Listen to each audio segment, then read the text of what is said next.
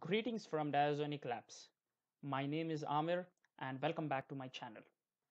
We know that when we are creating a deep learning model, the training takes a lot of time and all you can just do is sit in front of the laptop or the computer watching it get completed. And I know that's a pretty boring task to do. Now imagine this.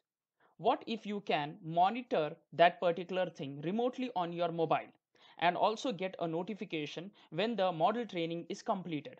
How cool will that be? Well, your wish now could be fulfilled with the usage of a Python library called Tensordash. In this episode, let us learn about Tensordash library. Watch the video till the end to understand how to use Tensordash library in our deep learning projects. If you haven't subscribed to our channel, please do consider subscribing it and also press the bell icon to get the notification of our latest videos. We bring to you quality content related to technology. The subscribe button is given at the bottom right corner of the video. So let's go ahead with the video. First of all, what exactly is Tensordash? Tensordash is an application that lets you remotely monitor your deep learning models and metrics and notifies you when the model training is completed. Okay, now let's see how we can use Tensordash in our deep learning application. I will open Google Chrome and the first thing what I'm going to do is I will write here say Tensordash. Okay, and this will open up the page for me wherein Tensordash related information is actually given. This is the official GitHub page of Tensordash. All right, so let's go inside this and you should be able to see how we can install this particular package and all of it. All right, there's one more link here which says go to documents. So let us go inside this documents and this will actually help us to understand how we can use this tensor board, how we can install it, and how we can actually use it in our deep learning project. All right, so now what I'm going to do is I will take one specific deep learning project. Let me just type here say TensorFlow. Let me just go to TensorFlow say tutorial. I will use one of the ready-made already available tutorial of TensorFlow and I will show you how we can use how we can put the Tensordash say library inside it and how we can use it. All right, so for this I will take something which will actually go on for a longer time. So let me go to say images and let me check CNN. Okay, I don't want CNN. I'll go to say data augmentation and let me scroll down. Okay, yeah, let's go ahead with this particular say program. So I will run it in Google Colab. Let me just open it and this will help me run it in Google Colab window. All right, so let's wait for a while and this should be open for now. Okay, so now what we will do is let me just close this table of content and you can see here the let me just start connecting here. The libraries are imported here, then we are downloading the dataset. The dataset which we are using is TF flowers. So basically it contains lots of flowers. We have got tulips, sunflower, then roses, then we have got dandelion, right? So we have got a lot of flowers. This is actually a flower dataset wherein you can use it for classification. Now we are using some sort of data documentation so that we get more and more of the data from the original images whatever we have. So I'll just import all of these libraries and let me come down. I'll show you where exactly you need to actually put the Tensordash say library also, where we should import this. So I'm going to just scroll down. This one is just doing the pre-processing thing, whatever resizing, rescaling, everything will be considered here. Let me just scroll down and also now the time comes for data augmentation. As I've told you, some sort of horizontal and vertical flipping will be done for this particular thing. And after that is done, the new say images will be displayed. So let me just scroll down here. I will go to the place where actually my model is trained, where is that particular cell where the model training happens. So I'm searching for that. Let me just scroll down. So here it says train a model, right? Train a model, and then we have got model.compile. Okay, now till here model.compile, the code will remain same. Now the next code what we need to add is in this particular cell. All right, I'll just click on code here and I will go back to say the GitHub page of Tensordash, the documents page. And first of all, how we can install this package. So here it says normally we can just use pip install Tensordash. I'll copy this and let me paste it here. All right, let me paste it here, and I will give, say, exclamatory, and let me run this.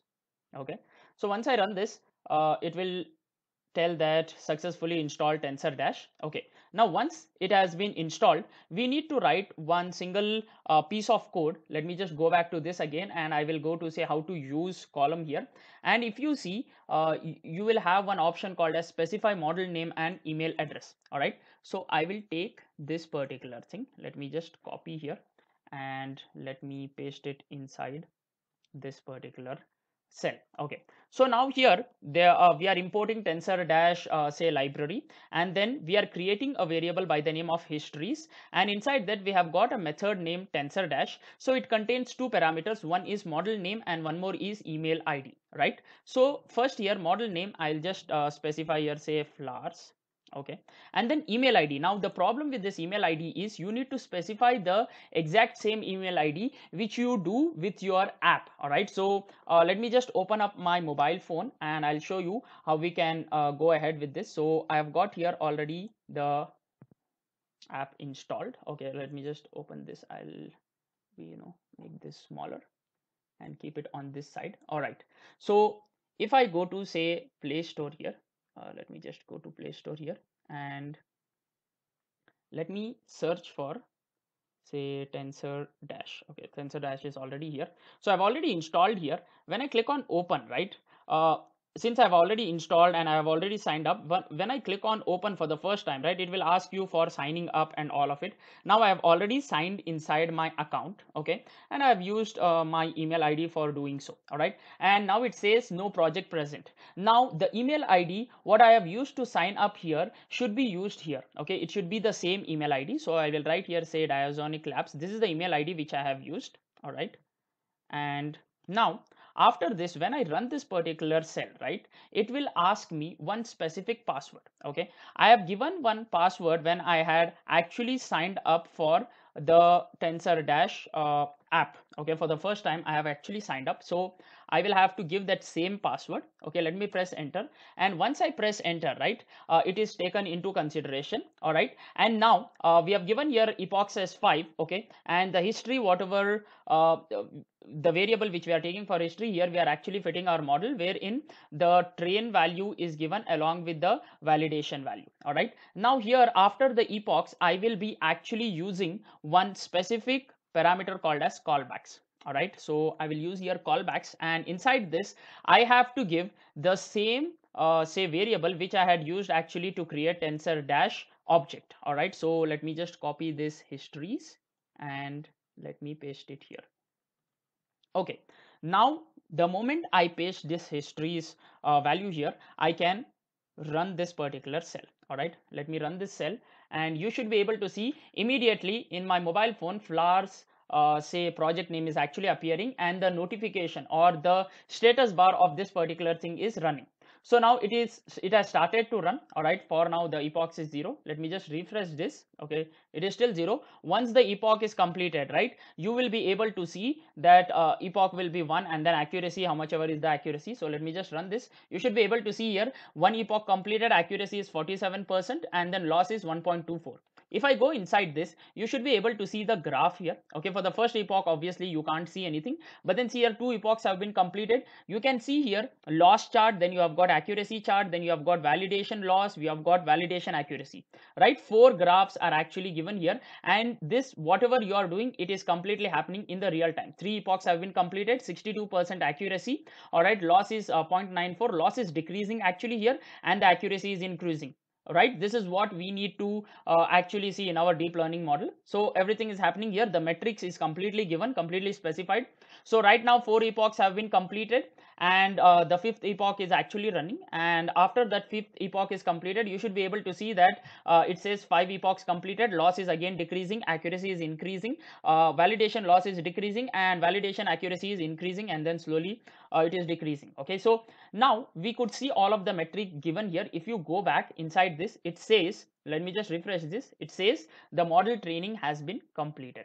All right, so yes, this is how we actually check the say training in real time. All right, now the reason why I have taken this particular data set is because I wanted to work on something simple so that I could show in front of you how exactly this particular thing is working. And after that you can go on with your code rest as it is. All right, so everything else will be remaining the same. Okay, so the main point of discussion in this particular episode was for you to actually know how you can use Tensordash in our project. So I hope you have understood how this Tensordash works. Yes, that was about the Tensordash, right? So if you have liked our video, please do consider subscribing it, and please let us know if you have any doubts regarding the same so that we can actually clarify it.